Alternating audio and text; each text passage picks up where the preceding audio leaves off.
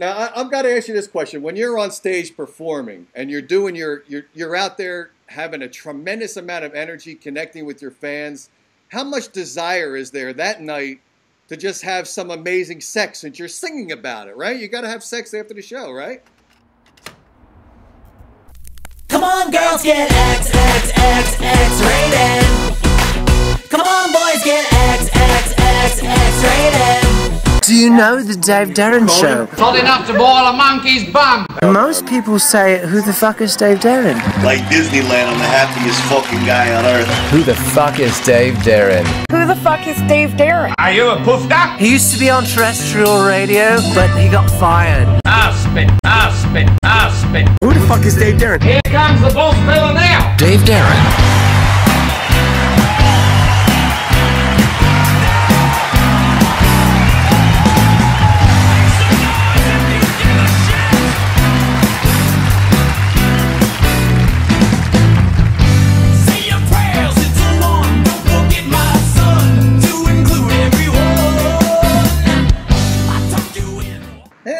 Welcome to the Dave Darren Show. Hang on. Technical difficulties here as usual. Always I have these. Hang on one second. There we go. There we are. I finally have the beautiful MK Ultra. And I'm in Hollywood making it weirder, like just hanging out in the trees, stuff like that, you know. We're going to talk all about your music today, and I got some great tracks from you, and you are a tremendous entertainer all around. I mean, we're talking about the presentation of you in the videos, which is tremendous. Great vocal talents from you. I got to say that as well. Some really good musical talents from you. Have you? How long have you been performing? I've been performing as a vocalist for 3 years now. I was a songwriter and either bassist or guitarist in bands beforehand. But when it came down to the experience I went through here, which was in the promo, I don't want to talk too much about it, but the near-death experience, it really had me get up and want to say things from a lyrical standpoint a lot more, and kind of give people an inside look into what's going on in the entertainment industry, and kind of, you know, make fun of myself and make fun of the whole industry as well. But yeah, I worked extremely hard at my vocals as far as, you know, what I do now, and you have to these days because it's just a different climate in music altogether. So yeah, I try to put on a good presentation for my evil ones, my fan base. They're more fit, actually. Yeah, I did notice you have a tremendous fan base, and they seem to be pretty loyal to you. So obviously social media helps you out a lot, and being true to yourself, because you just mentioned after your near-death experience, we'll talk about that a little bit. Did that, by the way, that near-death experience, did it take you out of like a shell that you were in before and just opened your mind up to expand? I'm getting kind of that vibe from you, right? Oh yeah, absolutely. Basically everything I was holding back before, I just let it all out after the bus hit me, and then I went through recovery and all this freaky MK Ultra stuff, and that's why I call myself MK Ultra. And exactly, as far as social media, you know, evil ones, you know, I consider myself an evil one, so it's like a family. We're all in it together. But, you know, so and I think that not enough bands are doing that nowadays. It's like you have to know that your supporters are the ones that are paving your way, and I definitely recognize that. But you're completely right. After the near-death experience, it was like, okay, I'm not holding back now. I'm going all out on this shit, you know. So yeah, you know what's funny is you know what's funny is when I used to listen to music like maybe like 20 years ago, it seemed like the pop artists were more edgy than they are now. Like you think of Madonna, like she was ultimate edgy in the you know. All through her career, she's been edgy. And then there was there's kind of a gap with the exception of like rap music where the edge has gone out a bit. And now here you are bringing the edge back. Do you feel that that's really true? Do you feel that the edge was gone and now you're bringing it back and that's some a other big people part. are? Yeah, that's a big part of it. What it is it's I don't see anyone. I'm doing it. It comes out naturally to me. It's not like I want to be edgy or anything like that. But I think it's good with art not to have a filter.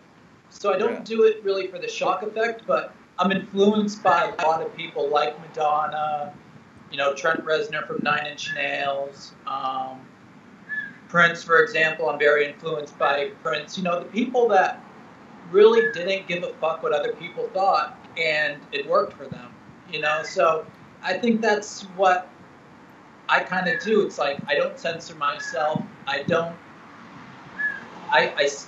speak my mind, and if you don't like it, that's fine. You don't have to,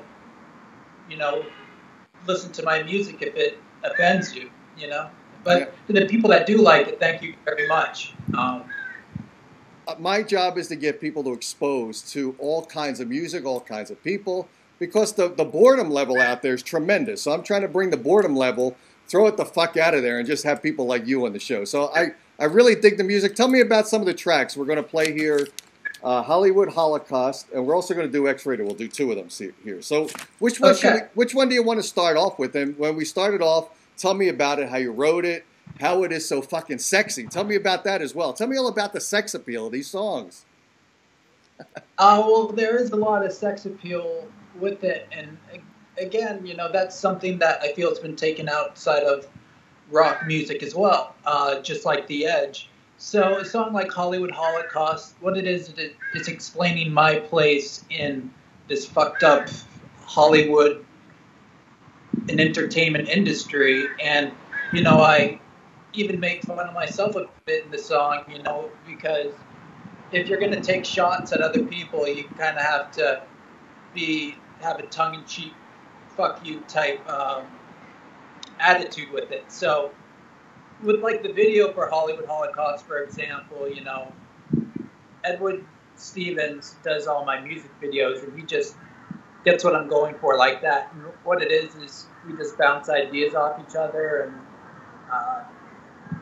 and we make the video together, but he really brings it up to that standard. Like, he basically said, we'll bring out like a little bikini or something and be like, hey, you're wearing this, and I'll be like, okay, and it's settled just like that. So cool.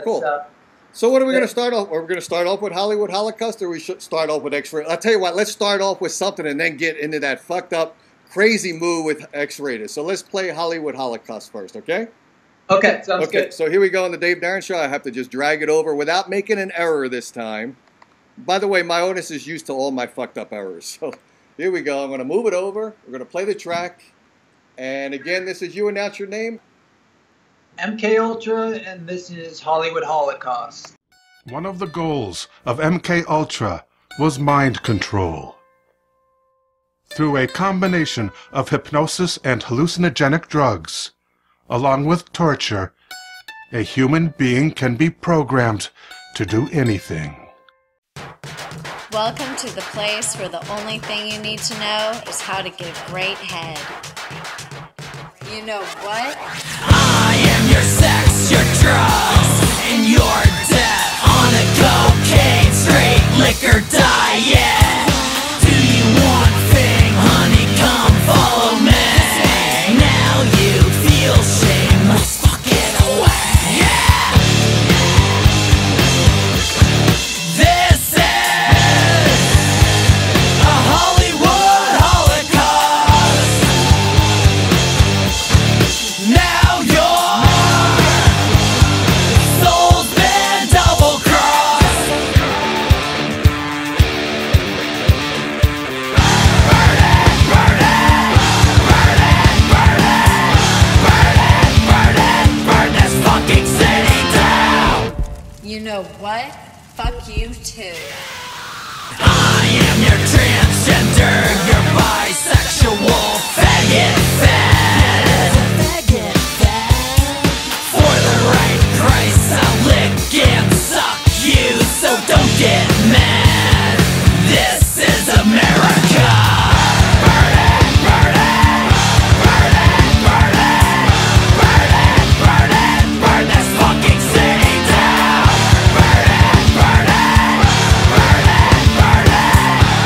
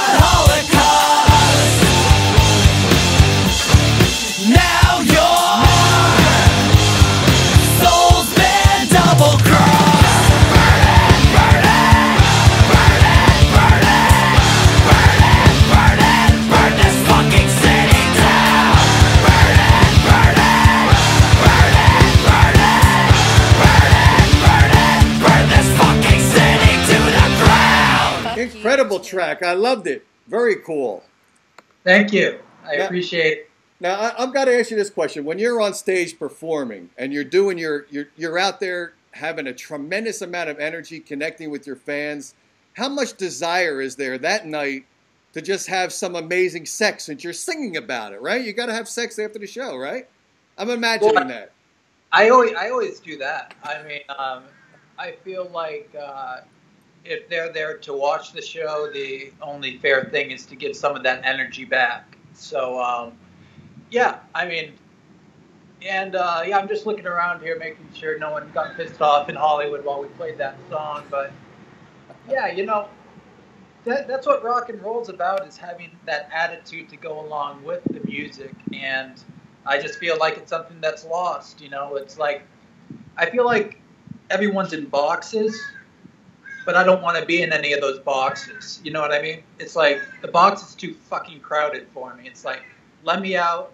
Let me perform like I'm on bath salts, and I'll have a great time. So let me ask you, I've asked this question to a lot of rock bands that come on the show. And they're up on stage, and they're rock stars. They got these rock star images.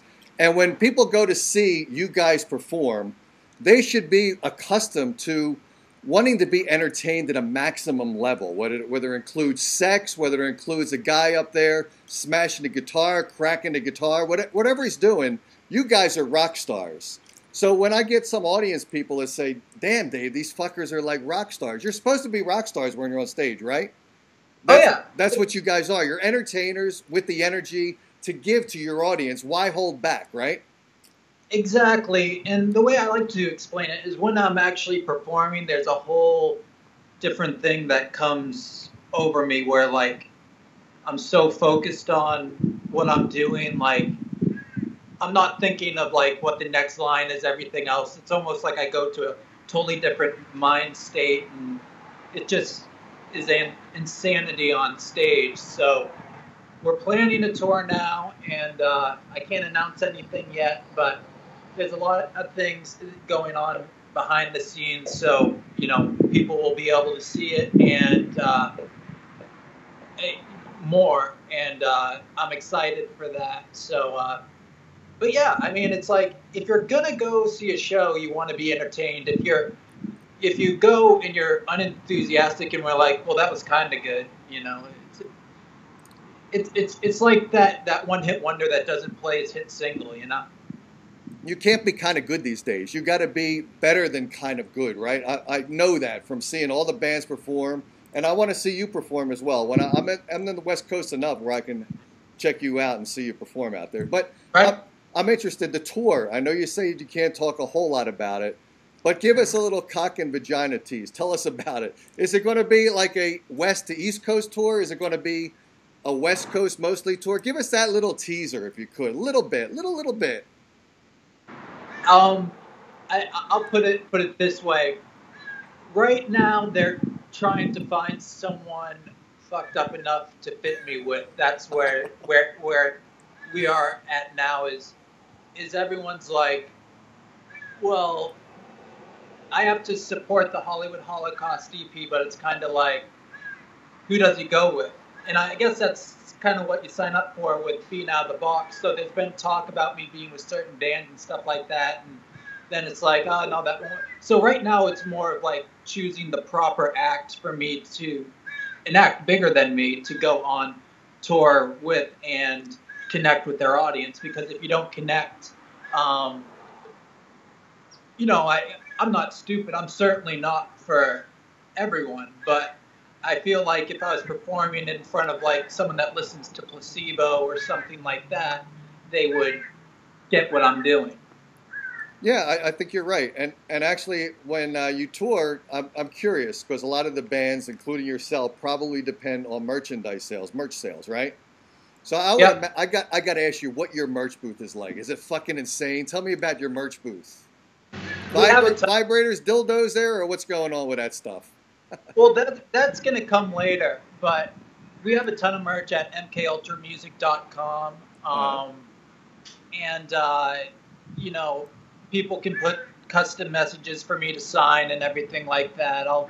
So I've got a great team that runs my merch store, and I'm part of that team that runs it. But I got to give credit to the people that I have working for me, of course. And yeah, I mean, we have T-shirts, CDs, bracelets, posters. So, and we're just going to expand on that as it grows more and more. And that's what this business is all about in this climate today. It's all about just growing and evolving and having more people talk about you and everything like that, because other streams of how other people used to discover music is being cut off. So it's a lot of word and mouth now and doing stuff like this. So yeah, very cool. So I'll tell you what, let's play your next track, which is called X-Rated. Then I want to make sure we come back, so I want to make sure everyone listening to you knows how to connect with you and buy some merch, because I did see that your website has a lot of merchandise on it for sale. You got packaged stuff. I know you have like a shirt and other product to go along in your package, so it's good marketing. You have some good people behind you. And I want to talk about that too, some of the people behind you that are helping you out, which is a good idea. You're young enough, but you actually know a lot of stuff in business, it seems like. You're connecting with the right people. It seems like you're doing stuff the right way. So let's play X-Rated on the Dave Darren Show. This is another cool track. Tell us about it before we play it, though. Tell me about the track. Well, it's got a different sound than Hollywood Holocaust. I've always been about the song, you know. If it's a good song, that's all that fucking matters to me. And this song, it's more poppy. You know, I love pop music as well as heavy rock music, electronic music. So I kind of try to put all those influence in music together. As far as the video, the song's called X-Rated, so you're going to get an X-rated video. You're going to get a lot of weird fucking imagery. And that's just the way it's going to be. You're not going to see me, you know, in a fucking, just like a Pikachu, you know what I mean? It's not going to fucking happen. All right, so here we go. This is X-Rated on the Dave Darren Show, and this is MK Ultra. Here we go.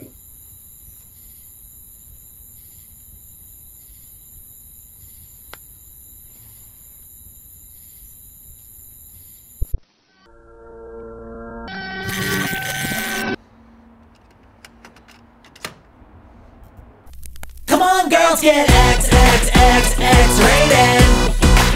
Come on, boys, get X-rated. I'm every parent's worst nightmare, product of corporate America. I'm like that girl or boy next door, drunk, drugged, and passed out on your floor. It's a narcissistic American dream. In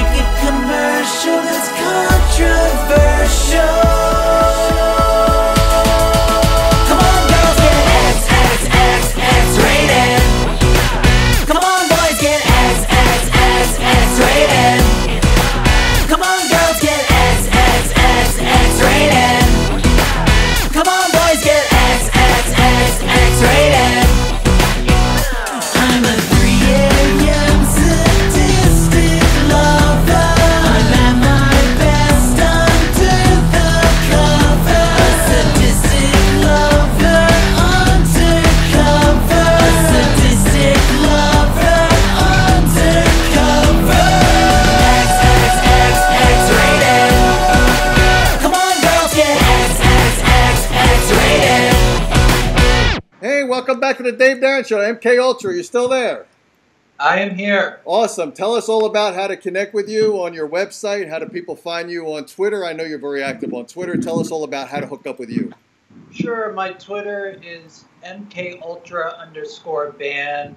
My Instagram is MK_Ultra_music. And my website with all the merch on it, that's run by Team Sloth, is mkultramusic.com. And Team Sloth is like my inner business workings. I have an obsession with sloths, the animal. So Monarch, who produced the EP Hollywood Holocaust, did a great job, and he helps me run the store and stuff like that. But I'm very hands-on with my business, you know. Absolutely, and it's tremendous because I when I first met you, and you were more prompt than I was, and that's for a radio guy to be less prompt than the guest. That kind of sucks. So you have a very good work ethic. You have some great talent there, some great vocals, some original music. I noticed that Hollywood Holocaust has some variation in even the beats, the rhythm, the tempo. You threw in almost like a little bit of classical flair to it. It was true. I highly enjoyed it, by the way. So I'm great having you on the show. When I come out to LA, I want to see you perform. I want to check out one of your gigs because I want to see the energy that you carry into the audience, which will be me as part of it, okay? That sounds great. Thanks for having me. Absolutely. You're tremendous. Thanks a lot for being a guest on the show. Talk to you soon.